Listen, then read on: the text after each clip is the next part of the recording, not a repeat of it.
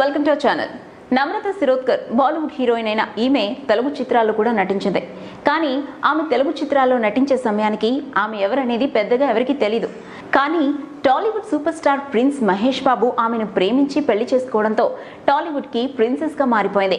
నమ్రత పుట్టి పెరిగింది మొత్తం ముంబైలోనే కాబట్టి ఆమె గురించి తెలుగు సినీ అభిమానులకి పెద్దగా తెలియదు. నమ్రత గురించి ఎవ్వరికీ తెలియని కొన్ని నిజాలని ఇప్పుడు తెలుసుకుందాం. నమ్రత చాలా సంపన్నులైన మహారాష్ట్రీయుల కుటుంబంలో 1972 జనవరి 22న జన్మించింది. ఈమెకి చిన్నప్పటి నుండే సినిమాలతో సంబంధం ఉంది. నమ్రత అమ్మమ్మ ప్రముఖ మరాఠీ నటి మీనాక్షి శిరోద్కర్. ఈమె చాలా సినిమాల్లో నటించింది. నమ్రత అమ్మమ్మతో మొదలైన వారి ఫ్యామిలీ సినీ ప్రయాణం ఇప్పటికే కొనసాగుతూనే ఉంది. నమ్రత అక్క శిల్పా శిరోద్కర్ కూడా కొన్ని చిత్రాల్లో నటించింది. ఆమె టాలీవుడ్ డైలాగ్ కింగ్ మంచు మోహన్ బాబు బ్రహ్మ సినిమాలో నటించి అందరినీ మెప్పించింది. ఇక నమ్రత విషయానికి వస్తే మొదట మోడలింగ్ రంగంలో అడుగుపెట్టిన నమ్రత అనేక ఫ్యాషన్ ఈవెంట్స్ లో పాల్గొంది. 1993లో మిస్ ఇండియా కిరీటాన్ని అందుకుంది. ఇదే ఆమెకి తొలి సక్సెస్ అని చెప్పొచ్చు. ఆ తర్వాత 1998లో నమ్రత బాలీవుడ్ సినిమా ద్వారా వెండి తెరపైకి ఎంట్రీ ఇచ్చింది. ఆమె నటించిన వస్తావ్ అనే సినిమా ఆమెకు మంచి పేరును తెచ్చిపెట్టింది. ఆ తర్వాత బాలీవుడ్ తో పాటుగా టాలీవుడ్, మలయాళం, మరాఠీ చిత్రాల్లో నటించింది.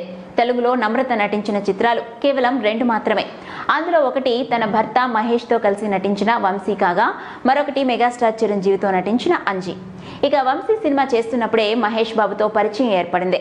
ఆ పరిచయం కాస్త ప్రేమగా మారటంతో 2005 ఫిబ్రవరి 10న ముంబైలో మహేష్ నమ్రతని పెళ్లి చేసుకున్నాడు. ఇక అసలు విషయం ఏంటంటే నమ్రత మహేష్ బాబు కంటే 3 ఏళ్లు పెద్దది. నమ్రత 1972 జనవరి 22న జన్మించగా మహేష్ బాబు 1975 ఆగస్టు 9న జన్మించాడు. అయినా కూడా ఇదెవ్వరికీ అనుమానం రాని విషయం. ఎందుకంటే వారి జంట అలా అనిపించదు. మేడ్ ఫర్ ఈచ్ అదర్ అనే మాటకి ఒక్క చక్కటి నిర్వచనంగా ఉంటారు మహేష్, నమ్రత.